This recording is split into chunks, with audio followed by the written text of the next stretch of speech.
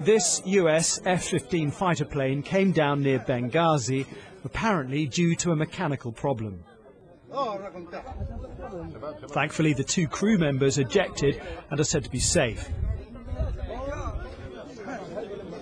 But America won't like seeing its military hardware smouldering in another Middle Eastern country. Especially as, so far, Gaddafi seems defiant in the face of coalition airstrikes. His forces have reportedly attacked the rebel-held city of Misrata. This amateur video appears to show shelled buildings and bullet-ridden cars. Despite the coalition bombardment on Gaddafi's positions, the rebels are yet to take advantage. Some, regrouping here outside Ajdabiya, were forced to scatter by the regime's artillery.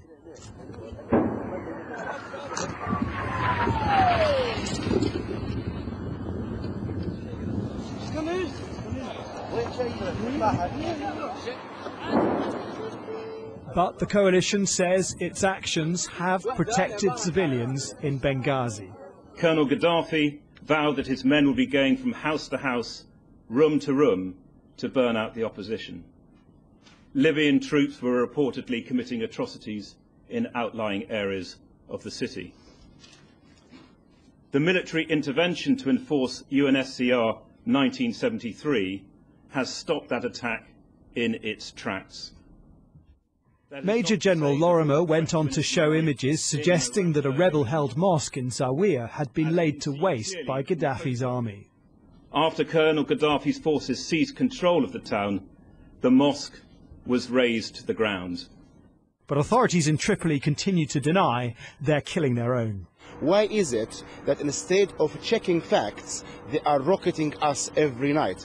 Your spokesman for the Ministry of Defense is saying that we killed many people in Zawiya. How does he know that? Where is the proof?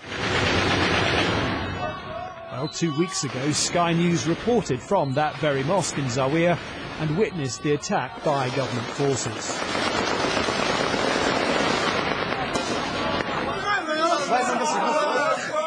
And the resulting casualties. Libya's authorities also say this port, bombed by coalition forces last night, was partly a civilian area, although we've seen it housed military equipment, and we've been given no evidence of civilian casualties.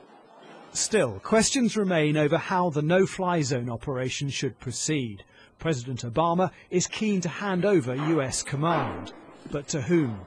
We'll be discussing that again with our allies, and the Foreign Secretary and I will be having ongoing discussions with them over the coming days. That's what we'd expect to be doing at this stage. And finally, is Gaddafi a legitimate target in Libya? We dealt with all of that, and the Prime Minister made his view on that very clear in the House Conference last night.